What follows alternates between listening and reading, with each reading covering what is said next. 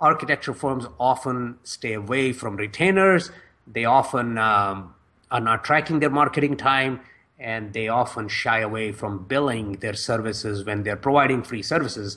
And the client knows he's not going to get charged, but the client doesn't know what the value of that free charge was. Was it a $200 worth of service, or was it a $2,000 worth of service that was provided free? Let the client know what it was by sending that $0 invoice at the end. This is The Business of Architecture.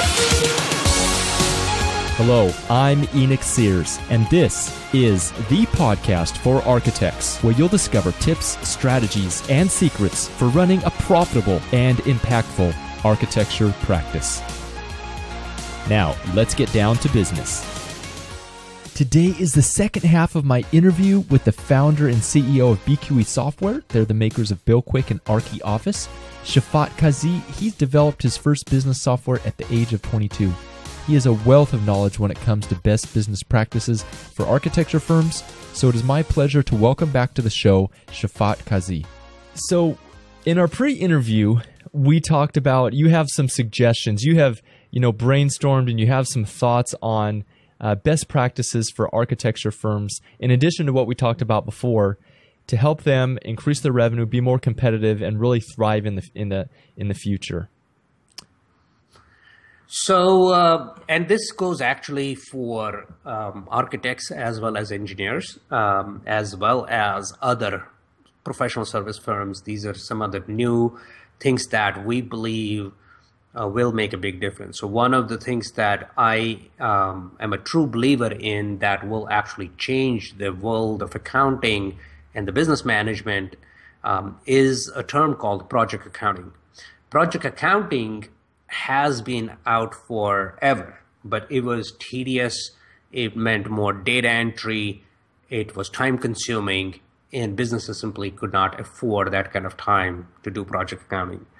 But today, with the computing power that we have and products like BillQuick that do project accounting, as a built-in feature with minimum input from the user, what it does to the business is the ability for them to convert every project into a profit center, and also convert every project manager into a business manager. So what you're now doing is, instead of getting that profit and loss report or income expense report quarterly or annually, you're now getting the P&L of your projects. So every project becomes a mini business within your business. And every project manager becomes a business owner of that small business. And they feel more responsible. And in many cases, they're happier because they feel they're contributing towards the growth of the company. So one of the advices to every architect and engineer is, if you haven't implemented project accounting, start looking into it and start implementing it. Trust me, it's not anything extra. The biggest difference is that your project manager now is responsible not just for the timely delivery of the product or the project, but also responsible for the business aspect of the project, which means that the project costs have to be lower than the project income. And he or she should have the visibility into that data to be able to control it. And they should be having technologies that make them proactive rather than reactive. So they should not be waiting for a report to arrive, and by the time the report arrives, the water's over the bridge, and they're like saying, oh my God, we spent so much time on it. We already over the budget. So what do we do now? So controlling those things, giving them the tools to manage their projects better, and then understanding project accounting, coaching them about what project accounting means, and more importantly, tie their bonuses, tie their raises to their performance of their projects. Because project accounting will let you do that. It'll show you which project managers' projects are making how much profit in terms of dollars as well as percentage of the overall contribution to the profit of the company. So now you know who your rainmakers are, and you also know who your bottlenecks are. So you can work with the bottlenecks and try to make them the rainmakers, and you can reward the rainmakers by tying their bonus to the overall profit that their projects make. So that's one aspect that I believe that businesses that have started implementing it are reporting back saying, oh my God, what a difference So we are no longer hearing about the loss at the end of the quarter. We're now watching for these wins and losses on project by project basis. And it mushrooms up. And if projects are profitable, therefore the company is profitable. You had a great experience that you shared with me about going into a company, and you told me how you like to go in there just for a day, and the deal is that you get to go where you want to go, and you just look over their shoulder, and you discovered something interesting about their favorite client.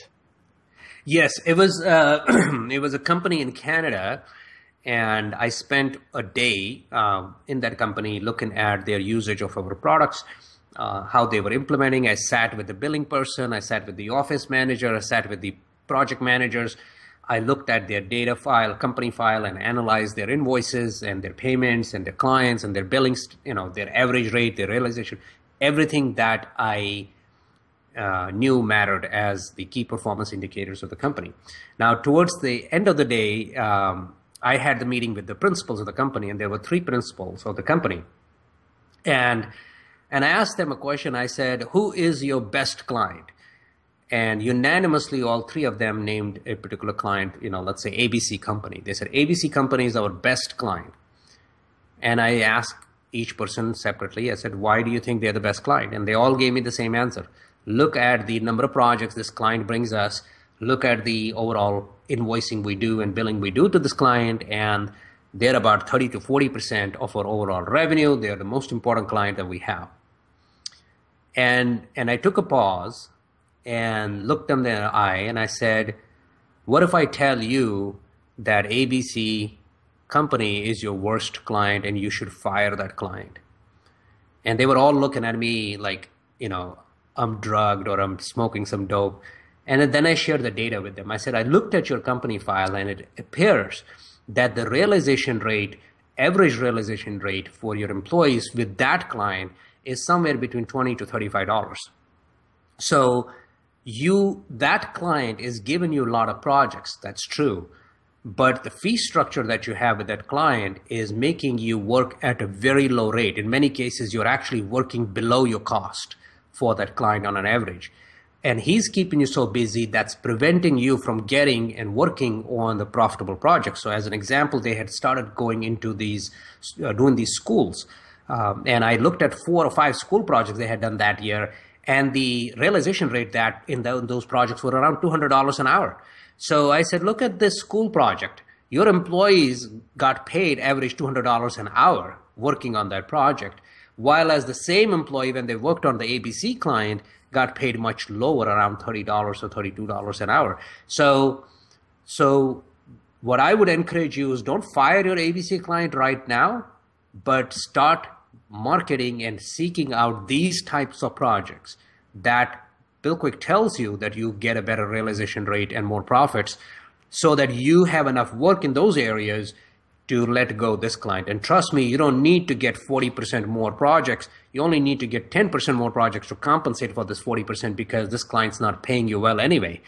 And 3 years later, I followed up, and I was told that they tripled their revenue, and that ABC client now is less than 5% of their billing. So the lesson learned there was that there's a perception that every business owner has about their business and their clients. And often that perception is right, but in many cases, that perception is totally off. They are wasting their time on the wrong type of projects or investing in the wrong clients. And that's where the intelligence of technology and software comes in, and it teaches you, says, hey, wait a minute, you are losing money working with this client, even though you feel like there's a lot of billing happening, but that billing is actually keeping you from doing real work where you would make profit. So that was the lesson learned, and they learned it. And that's something that I truly believe in, and I use it for my own business too. It's the data that constantly asks me to adjust my course of my business, because we see where something pays off and where it doesn't. And you mentioned yesterday on ROI, and that's what it is at the end of the day. ROI doesn't really stop at the marketing. Return on investment has to go on into the life of the project, because you are investing your employees' time, who you are paying salaries and perks and benefits. You're investing that in your client. And if your client doesn't pay you that back, then you are not getting an ROI. And the question is, what should be your ROI? Should it be twice that or 1.5 times that? That's something that you have to determine. But don't make a mistake in understanding your true costs, because the true costs in USA, as an example, range from 2.5 to 3.5 times the salary that you pay an employee. So if you're paying somebody $40 an hour, that employee is costing company anywhere between $80 to $120 an hour because of the cost of doing business, the insurance, the rent, the phone system, the bonuses and everything else, the travel, marketing, everything else that we do that we often tend to miss on. And something like one of our products will give you that number in real time, tell you what that overhead factor is, so that you know that if you're not making that much money per hour with that employee, that you're losing money. So don't ever look at their salary rate. That's the biggest mistake you're going to make. Always multiply the salary by the known overhead factor to understand the true cost or true investment, and then focus on your ROI based on that. You mentioned realization rate. Tell our audience what do you mean by what is realization rate? Realization rate, or also known as effective bill rate.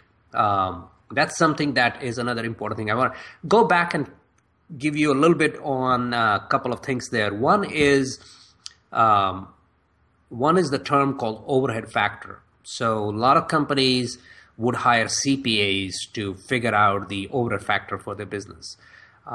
Don't need to do that. I'll give you a simple formula. Take your accounting software, go into your accounting software and run your expenses for last 12 months. And then pull out the payroll for the last 12 months. I'm talking about direct payroll, not any benefits and everything else, just the payroll. So hypothetically saying, let's say your expenses for last 12 months were $1 million and your payroll's $400,000. Then your overhead factor is 2.5. So what that means is for every dollar you pay an employee, it actually costs you $2.50 to keep the business running. So understand that your cost is not $1, it's a $2.50 in that case. So that's a simple way of calculating overhead factor. Now, if you hire a person and hypothetically saying, let's say you are hiring a drafting person and you plan to bill that drafting person at $100 an hour, and you already know that your overhead factor is 2.5. So you can now do the reverse calculation and say, okay, if my overhead factor is 2.5, I'm going to hire a drafting person for $100 an hour. That's what I'm going to bill him at. Therefore, I can't pay anything more than $40 an hour. That's my peak on my salary. And at that point, by the way, at $40 an hour, you're making zero profit. Very important. So what you probably want to do is either increase his bill rate so that you can make some profit, or understand that, that 40 may be too much, 35 may be more appropriate. So the employee needs to know that his salary is related to the capability of the company billing. Now comes the term effective bill rate or realization rate. So it's a very simple way to get that rate. What you do is you look at the total revenue made by an employee due to his contribution towards a project, whether it's a fixed fee project or an hourly project. It's a very complex formula for fixed fee projects, but something like BillQuick or ArchiOffice, they calculate it instantly for you all the time. So you look at the total revenue made by that employee and you divide it by the total hours employee worked. Let's say 2,080 hours, including, of course, the days off that employee took, because you pay the salary anyway while they're on vacation, right? So there's 2,080 hours in a year. You made $500,000 from that employee. You take that $500,000, you divide it by 2,080, you get what we call as the effective bill rate or the realization rate for your employee. That realization better be higher than your pay rate times your overhead multiplier. If it's not higher than your pay rate times overhead multiplier, you know you are not making money off of that employee. So you have two options to either look at why the realization rate is diluted, which could be that the employee is spending too much time on the task that you can't really bill that much, you're tied to a fixed fee, or it could simply be that the employee is doing too much of the overhead activities that are not necessarily beneficial to the company. Or it could simply be that you're billing the employee under the rate that you should be, and you need to increase the bill rate to really make it profitable for the company to have that person. And that goes in, so that kind of ties into, you have a simple calculation for, because a question I get a lot is how much should I bill out my employee as? So you kind of answered it there. But let's dive into that a little bit, because sometimes people don't necessarily know how much, where the numbers are. It really is a numbers game. People sometimes yes. they don't know how much they're paying their employees. They're not exactly sure how much profit they're bringing in. So take us through that exercise of, just let's kind of restate that again from the other way. If you have a new employee and you want to figure out what you want to bill this person out as, how do I approach that? Oh, absolutely. Absolutely. I have a formula that I have developed for calculating the ideal bill rate. And the formula is as follows.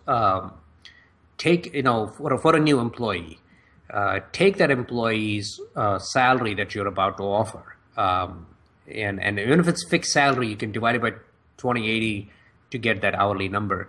And again, if it's $40 an hour, get your overhead factor, which I already talked about how to get the overhead factor, expenses for the last 12 months divided by the payroll for the last 12 months. Get that overhead factor for your company, multiply that pay rate by the overhead factor, and then further multiply it by 1.2, at least 1.2, because you want to shoot for 20% profit. And when you shoot for 20% profit, you'll probably land somewhere between 10 and 15%. If you shoot for higher, obviously higher profit. But let's say you want to make 20% profit. So multiply that by 1.2. That is the ideal bill rate. Then look at your fee schedule for the similar skilled employees and see whether the other skilled employees are being billed at that rate. Or is this going to be too much, or is it going to be too little? So it's very important that you understand that when you hire someone and you are offering a salary rate to them, you're also at the same time defining their billing rate. Now, many companies many owners tell me, but Shafat, we hardly do any hourly billing. So why are you focused on the hourly bill rate when we don't do any hourly billing? The difference is not about whether you bill the client on an hourly basis. It is about understanding that you are charging the project at that rate. Then the project would charge the client. In many cases, it's a direct pass-through between what you charge the project and what the project charges the client. And the direct pass-through is typically on an hourly project. But in some cases, it's not a direct pass-through, where it's a fixed fee project where your employees are charging the project so much, and then the project charges the client. So always think of your employees as if they were outside consultants and they're working on the project. So they are going to charge that much money to you, irrespective of what you bill to the client. So you need to make sure that you know what that ideal bill rate is for that employee, and you budget your projects so that you are hitting that target rate.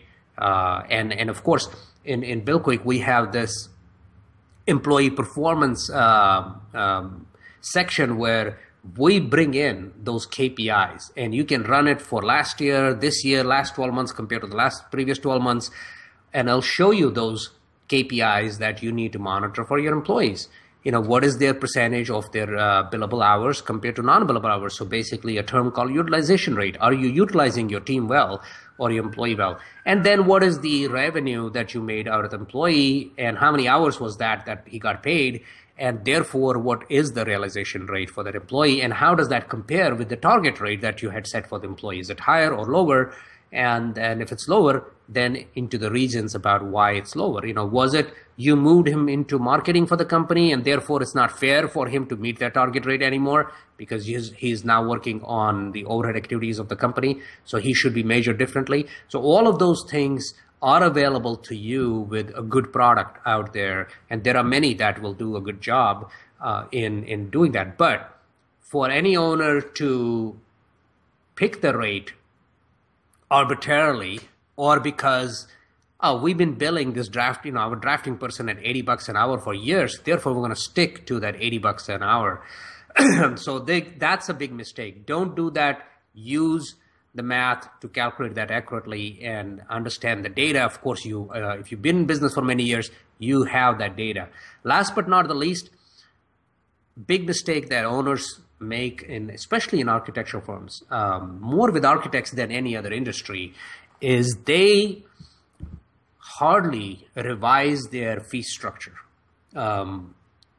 So make that an annual process in your company.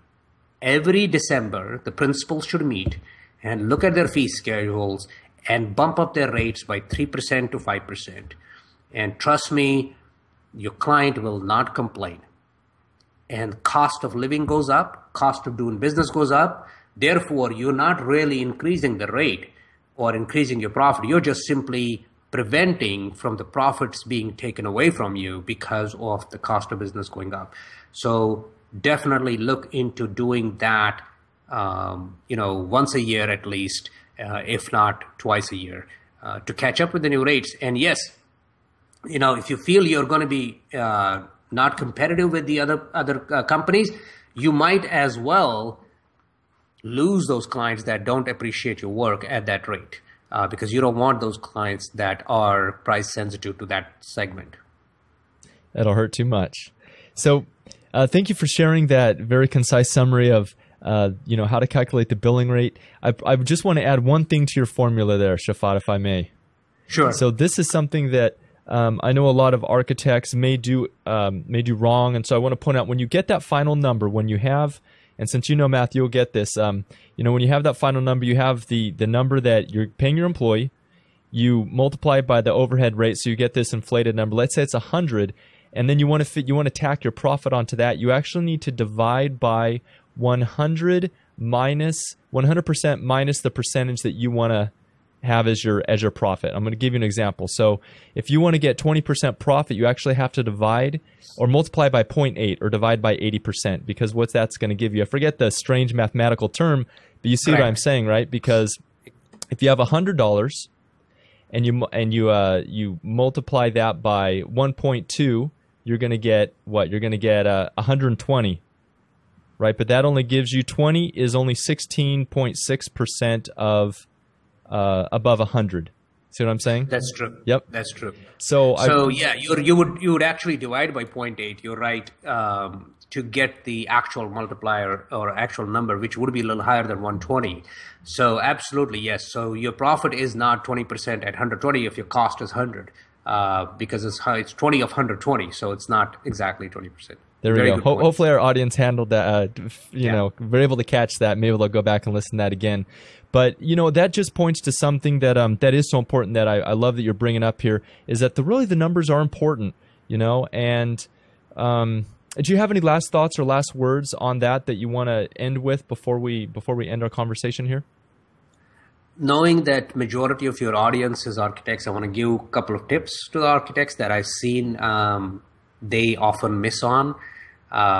Number one is don't start a project without a retainer. And the best way to calculate the retainer would be your average monthly billing. So if you are going to work on a project for 6 months and you're going to bill $10,000 a month, ask for a $10,000 retainer, because it's the last month that the client might disappear or something might happen, and you already invested a month worth of time in it and you're not getting your final invoice paid. And you're going to lose that $10,000 if you don't have a retainer. So apply that retainer to the final invoice. Number two, track your marketing efforts towards the project and put that time and expense into the project, not into some other bucket where it's a black hole and you have no idea. so that your true profitability from the day you started chasing the project and you won the project and all the efforts, the RFQ and the RFP and meeting with the client is tracked, even though it's non-billable, it's tracked as a true cost. So give yourself a true profitability picture rather than that half profitability picture, especially for small projects. That can be significant amount of the money that you spent or time you spent on the project by winning it.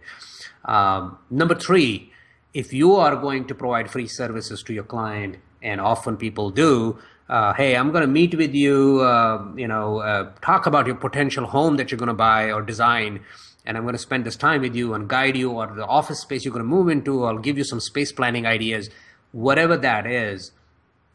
Any free service you provide to the client, invoice them and provide the value of the invoice. At the bottom, say discount 100%. Thank you for your business. What that does is the client then appreciates what you did. If you never send that invoice for no charge services, they will never know what you did for them, and they will think that this is something that you will do for them often. And if they do it 2-3 times, they keep making changes to the design. You did the first one free, you did the second one free, the third one you start charging. You say, you know what, I gave you 2 free. Now they understand, yes, he did. So these are the 3 things that I wanted to share that I see architecture firms often stay away from retainers. They often are not tracking their marketing time, and they often shy away from billing their services when they're providing free services. And the client knows he's not going to get charged, but the client doesn't know what the value of that free charge was. Was it a $200 worth of service, or was it a $2,000 worth of service that was provided free? Let the client know what it was by sending that $0 invoice at the end. Now, if our listeners, I know I do get a lot of listener questions about ArchiOffice. Which program should they go with? What can you tell us about ArchiOffice versus BillQuick? Which one would be right for my listeners? And where do they go to start that conversation with your company? ArchiOffice by far fits majority of the architectural firms. It is not a full accounting software. It does the business management aspect of it, essentially time tracking, expense tracking, billing, project management, and business intelligence. So for your accounts payable, as an example, or your standard financial statements, or your bank reconciliation, you would use something like QuickBooks that we integrate with. So, but 9 out of 10 businesses that we look at, that's all they really need. The accounts payable is a once-a-month task. Their accountant does it, but project managers, rank and file employees, they all need filled timesheets and all of that. So we serve that purpose well, the project management aspect of it and billing. So 9 out of 10 architects would be very happy with ArchiOffice. Now, a notch above ArchiOffice would be BillQuick because it has that full accounting integrated with it. So it does the accounts payable, it does the bank reconciliation, it does the financial statements, and it's all integrated. So when your employees are filling their expense sheet, it will cut the checks for them without you having to rekey any of that. It will pull that expense sheet if it's approved and figure out what the reimbursables were and get them the check for the reimbursables. So both products are great, depending about your needs. If your business wants a one integrated solution that does all of this in one solution, then go with BillQuick. But if you already have something like QuickBooks, you want to stay with that for your AP, and you want to use something that's a front-end application that every employee can use, then ArchiOffice is the best solution. And it's a web-based product. You can be up and running literally in a couple of days, or even sign up for a trial and play with it. Right, and to get a trial, go to archioffice.com. That'll take you right there. There's a big button on the screen. You can sign up for a trial. You can sign up to attend one of the demos. I know Steve Burns a lot of times runs those. Yes, he does the ArchiOffice demos every Wednesday, I believe, and he still does it personally because he's so passionate about the product and the industry. Great. Well, thank you so much for joining us today on the Business of Architecture. Thank you, Nick, and thank you for the opportunity. I hope it was all useful to your listeners. And that is a wrap. Thank you for listening today. If you're looking for more time, freedom, impact, and income as an architect, get instant access to my free 4-part architect profit map by visiting freearchitectgift.com. The sponsor for today's show is ArchReach, the client relationship management tool built specifically for architects. If you want to systematize your marketing and business development, ArchReach will help you do it. Visit archreach.com to learn more.